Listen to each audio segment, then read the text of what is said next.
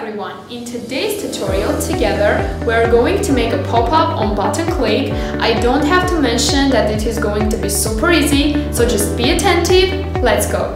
Okay, so first let's understand what is pop-up. So pop-up is that thing jumping on your computer screen out of nowhere, and the usage of pop-ups is nearly as wide as your imagination. However, there is a common stereotype around pop-ups saying that they are only good for collecting emails, and I don't really think so personally. And in today's video, we are not only going to make a pop-up on button click, but also we are going to break the stereotypes together and prove that pop-ups are in fact effective machines in the hands of anyone who knows how to control them.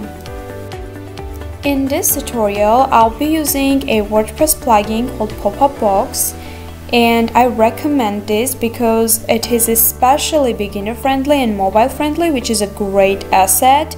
And throughout the creating process, I got the best user experience, so you should install it and try it out as well.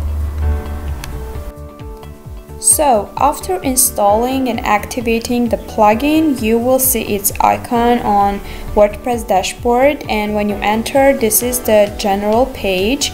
Click on Enable Pop-up to start creating. So the first field is pop-up title. In my case, it would be, do you prefer healthy food or junk food? After comes the shortcut field. Here you can copy and paste the shortcuts from other plugins, and this is used when you want to make pop-ups based on quizzes, polls. And in order to create a pop-up based on a question answer principle, you must make a poll. It can be via any plugin, for example poll maker.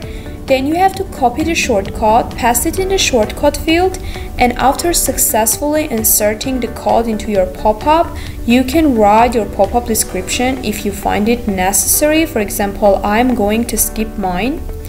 And then you have to choose the pages it is going to pop up on. It can pop up on all pages, on one page, or selected ones.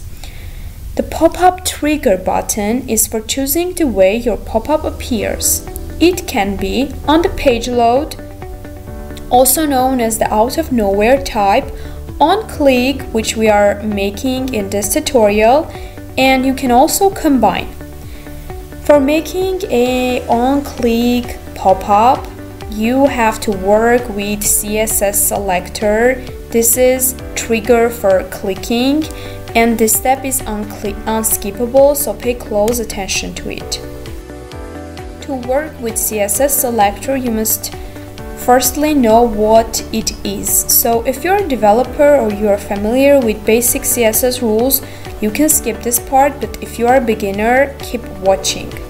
So to put it easy, CSS selector is an element that dictates which HTML element is going to be styled or selected. So in order to make your pop-up on click, you must give the value of your button in the mentioned field, which is CSS selector. For that, you must target a button and insert its class into the mentioned field. And this is how you do that. So follow the steps. Press on left click going to your button that you are going to use, and click on inspect.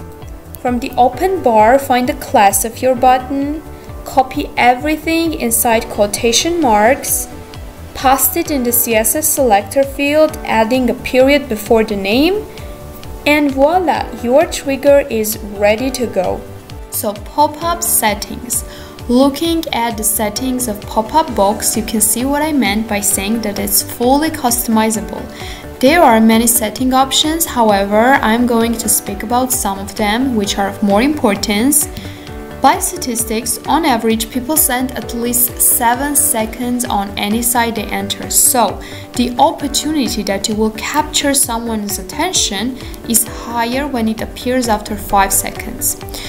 Now, you will think that I have forgotten that we are making a pop-up on click, but no. In this case, you have to make the on click button really appealing. It have to capture attention within those several seconds. And the last thing is Popup Styles. There is not much to say about Popup Styles. You have to work your imagination here. However, there are some tips, such as your pop-up must correspond to the message that it is delivering. I think that it's obvious. Also, try to brand your pop-up so that it doesn't look alien on your website. Also, Popup Box's style settings will give you full support and help you to create an eye-catching pop-up. And here is the final result.